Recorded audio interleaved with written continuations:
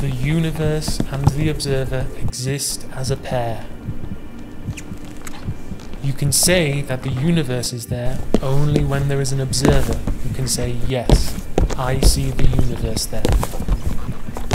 A recording device cannot play the role of an observer, because who will read what is written on this recording device?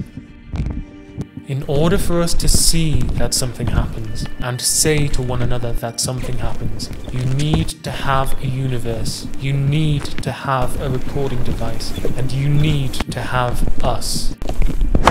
You need an observer who looks at the universe. In the absence of observers, our universe is dead.